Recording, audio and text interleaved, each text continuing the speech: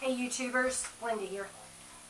I wanted to share with y'all, I have been praying and asking the Lord to give me a word about 2011.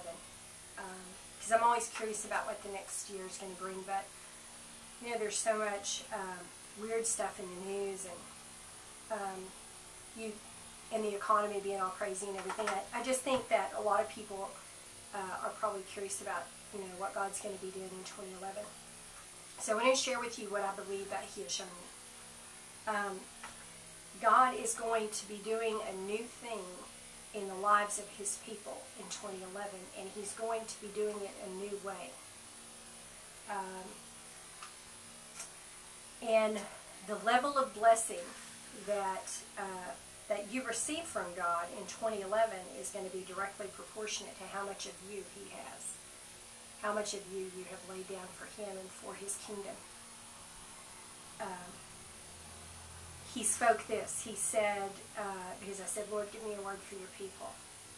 He said, an abundance of blessing awaits you, my children, in this new year. You will see a great contrast with the lack of previous years. I have promised you much, and you say to me, where is it, Lord? Where yet is the fulfillment of all thy promises in my life? Some of you even wonder if you truly heard from me, so long has the fulfillment been in coming. And you know, some of us here on YouTube have talked about that. You know, we just kind of feel like the last couple of years our promises are running one way and our blessings are running the other way, and we can't figure out what happened or if we did something wrong. And God's saying, you know, I'm about to bring that to pass. So that's very good news. And He said, I say to you, arise, my people, and take your place. And something I continually am seeing in the Spirit is a lion, a great, powerful lion. And I believe that God's message in that is, I want you to rise up and be bold like a lion. He said, arise, my great warriors, whom I have trained in dark times and hard places. Arise and take your place in the battlefield and fight for my glory. Fight what you know is unrighteous. First in yourself. So He wants us to first fight the battle against evil in ourselves. You don't have any business fighting evil anyplace else until you've conquered and taken dominion over the evil that's operating through you in your own life. First in yourselves, then in your houses. So the second thing we want to do is we want to fight the evil and the unrighteousness in our households. We want to intercede, do spiritual warfare, and fight against that. And then your churches and your schools. Fight with integrity, for I will have a holy people. And I am coming this year to burn out all that is not of me in your lives. Where there is corruption among you, I will expose it. I will leave no darkness unexposed. So repent now of your sins before me. And what He's saying is, you know, God's going to have a spotless bride. And what He's saying is, I'm fixing to come get the spots. You don't want to be one of the spots. He said, wicked shepherds will I topple from the great pedestal upon which they have exalted themselves, and I shall replace them with the humble, those who have continually humbled themselves before me in prayer, in travail, and in intercession. And when He spoke this to me, I saw in the Spirit, I saw Jesus toppling the money changers' tables in the temple. And I saw it real vividly. This is what God is going to do this year. He's going to come in and basically He's going to be cleaning house, and we are going to see it. Hopefully you've got your own house clean, and He's not going to be doing it at your house. He's going to drive what is crooked out of the temple, and the temples being us. For those who call yourselves by my name and continue to live in lives of sin, I say this, prepare yourselves. Prepare to face my judgment in your lives, for you shall indeed reap the fruit of what you do if you refuse to repent. Some of you will visit hell this year. And you know, there are going to be spiritual encounters, you guys.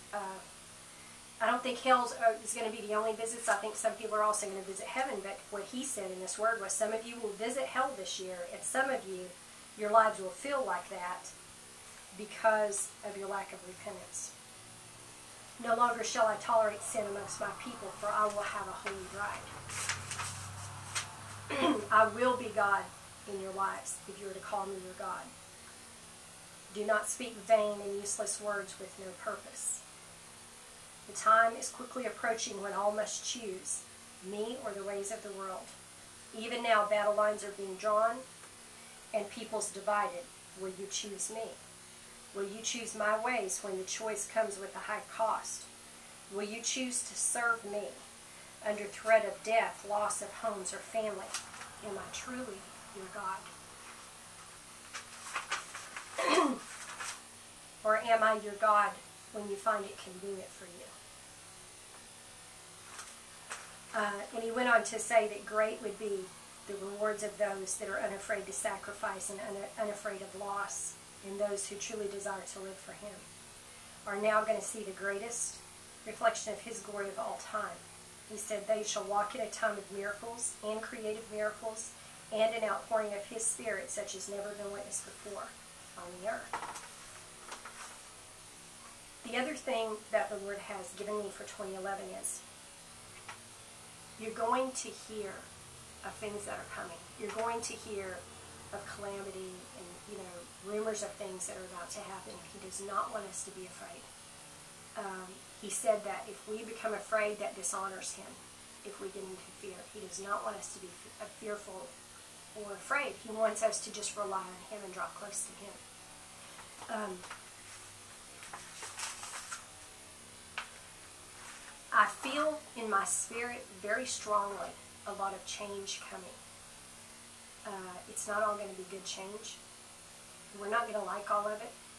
But all that matters is that we cling to him and we continue to walk in his ways, and he'll work out the details. He's going to provide for his people, and he's going to protect his people. If you're truly his people. And that's the question that we all have to ask and be sure we can answer that with a yes.